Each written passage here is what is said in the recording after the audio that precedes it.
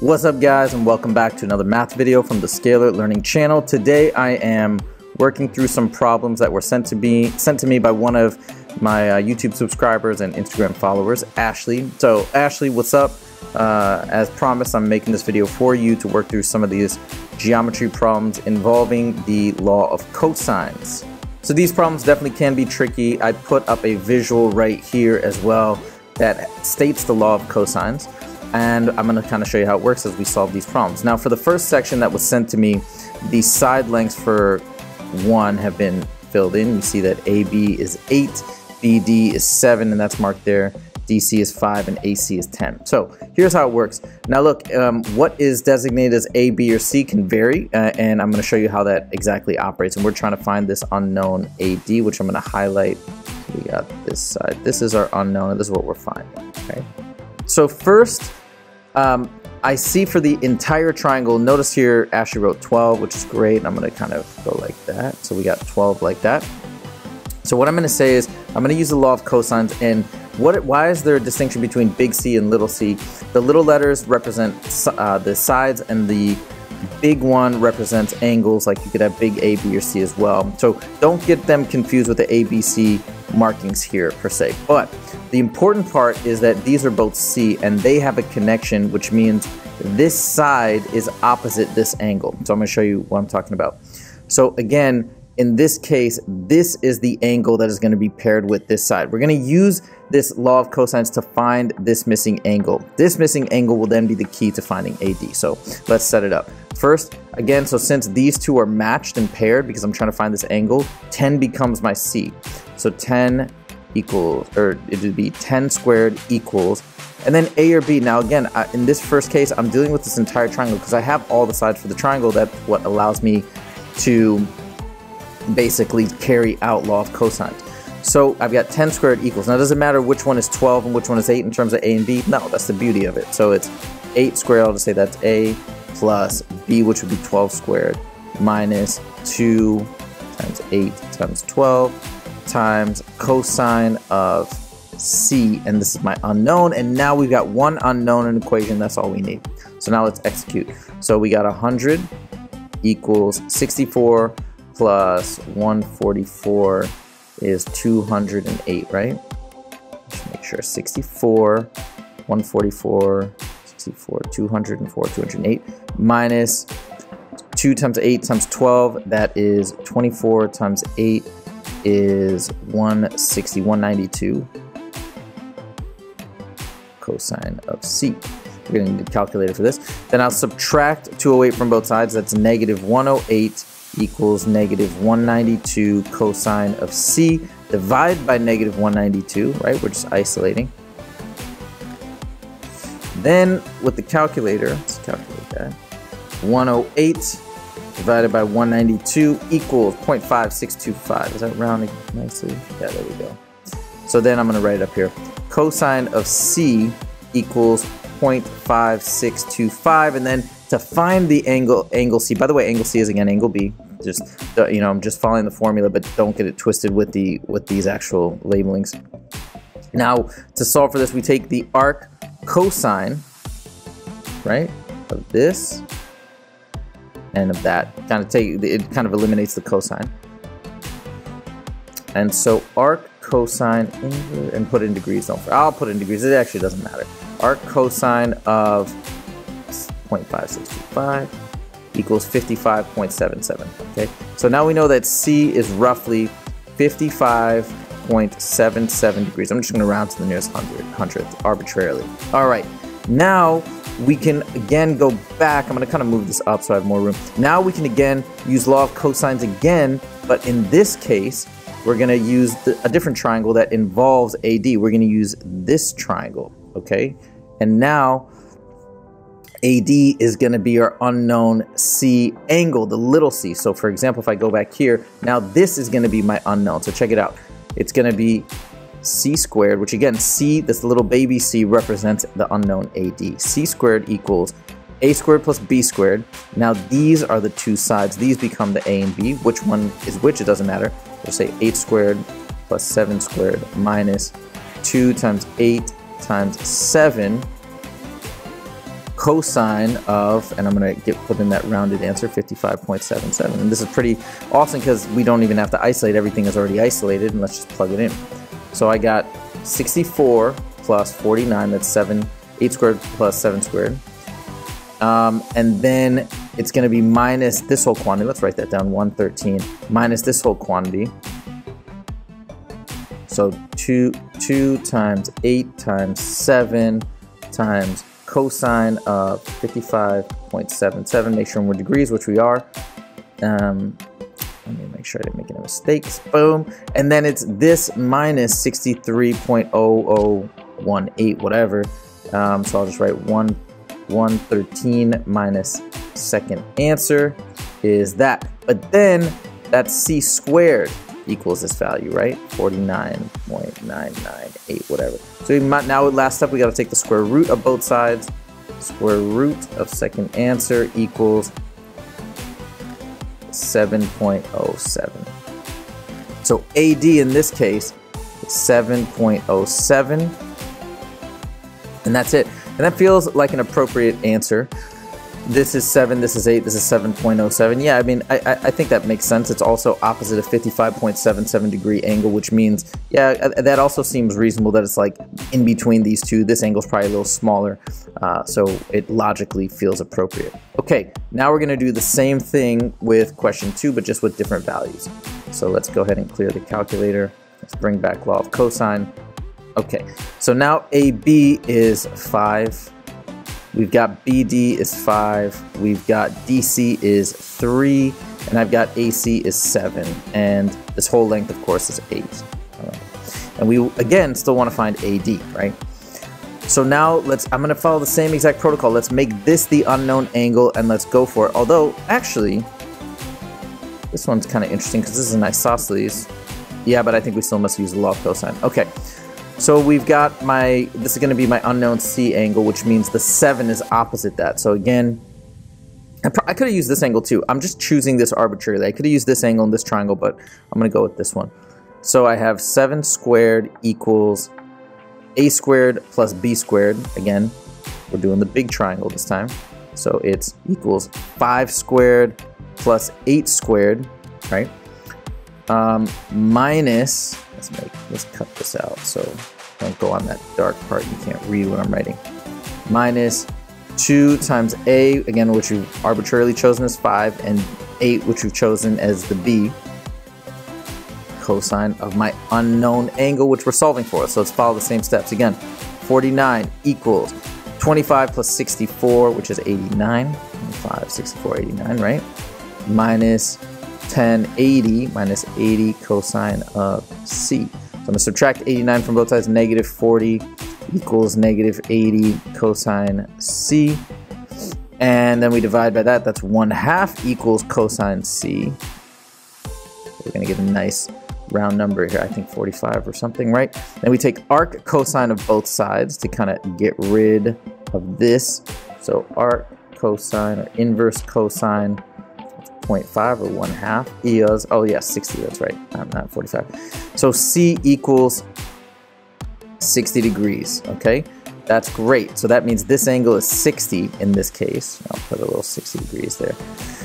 Okay, now we run through it one more time. Oh, by the way, again, because this is isosceles, not that it really matters, but these two angles here are going to be congruent.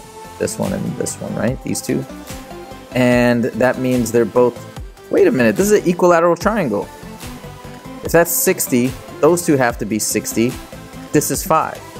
So we don't even actually have to do much more work, but let's just use the law of cosines and prove it. Why not? Because I assume that's what your teacher wants you to do. So in this case, this is my unknown. Don't pretend we don't know it's 5, so I'll call it C squared equals A squared plus B squared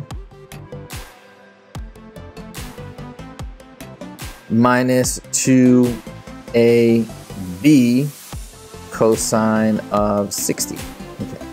That becomes 25, 25, that's 50, oops, equals 50 minus 2 times 5 is also 50 cosine of C.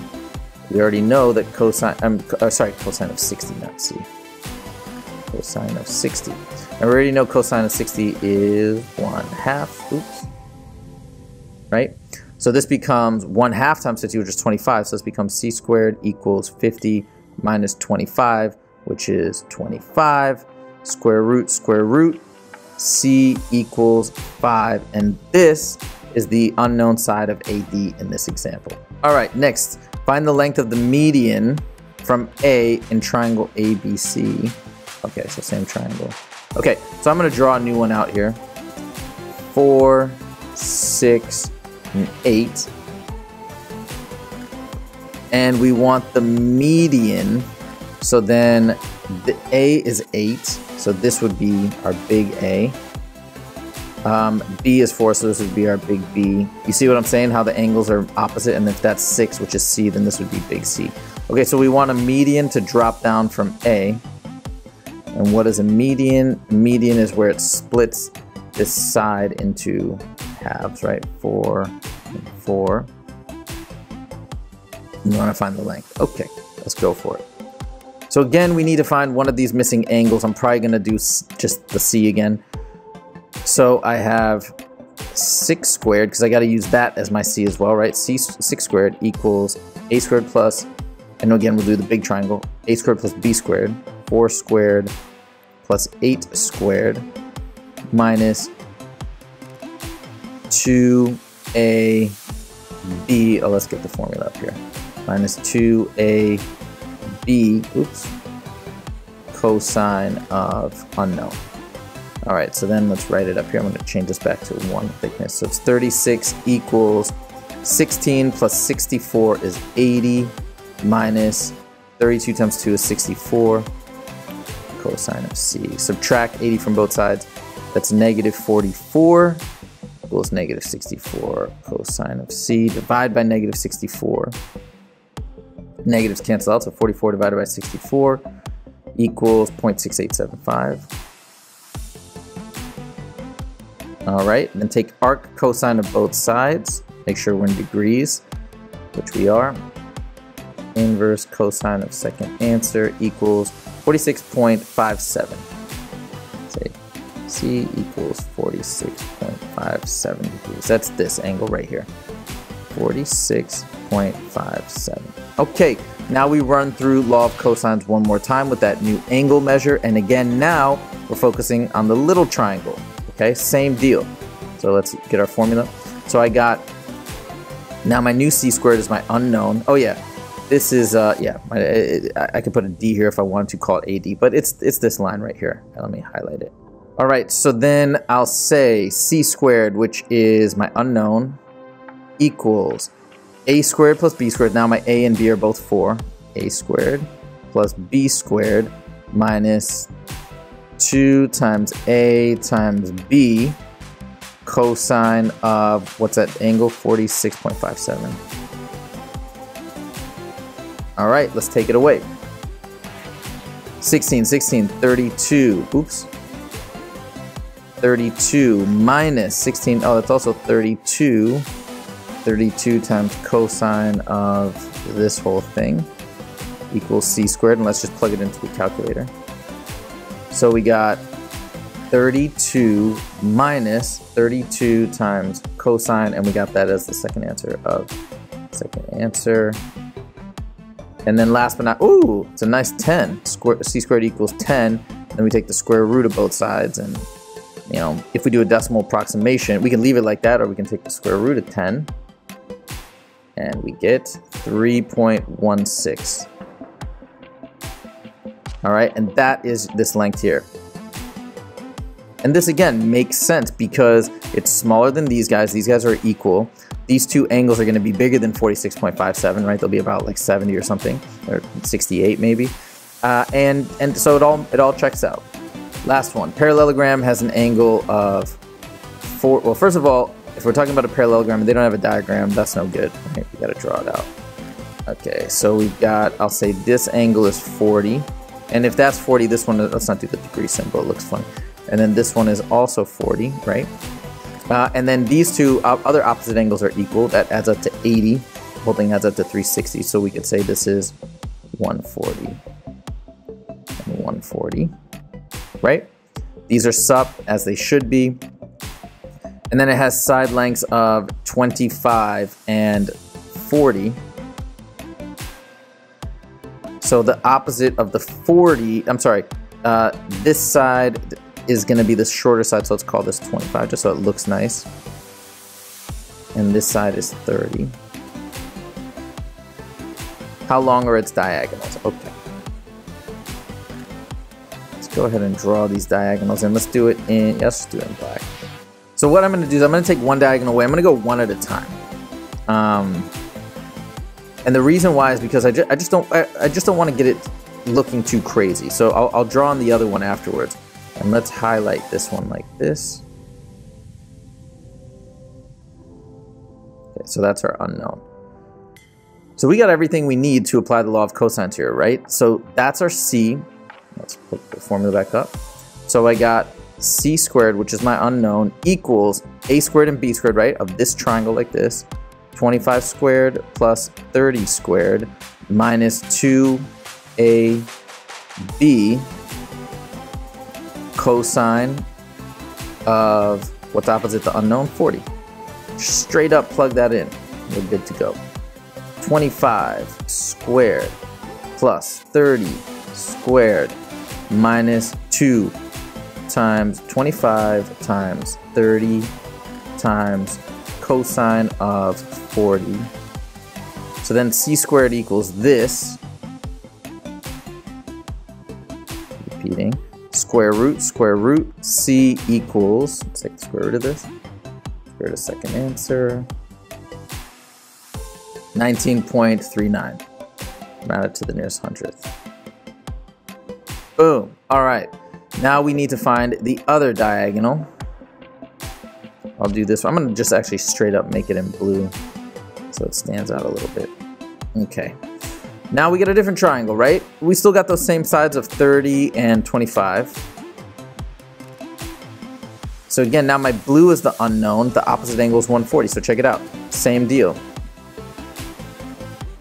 C squared, my unknown, equals A squared plus B squared minus 2 times A times 2 times A times B times cosine of, and this time the angle is 140. That's the angle opposite the unknown. 140. Okay, plug it in. 25 squared plus 30 squared minus 2 times 25 times 30 times cosine of 140. Make sure again we're in degrees, which we are. And then we take the square root of that, right? C squared equals 2674.07. Square root. We take the square root of the exact answer, or pretty much exact. And we get 51.71. Now you want to look at these answers and say, do they make sense, right?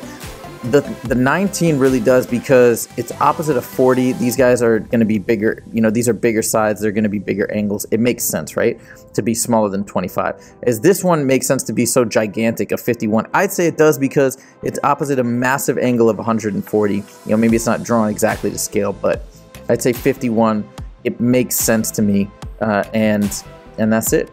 I hope you enjoyed this explanation of the law of cosines, and if you did like this video, please click that like button. If you want to see more from the Scalar Learning channel, make sure to click subscribe. And if you want to see math problems that you're struggling with solved on my channel, hit me up on Instagram or send me a message, an email, and I'll do my best to make a video for you as well. Ashley, best of luck, and I'll see you all in the next video.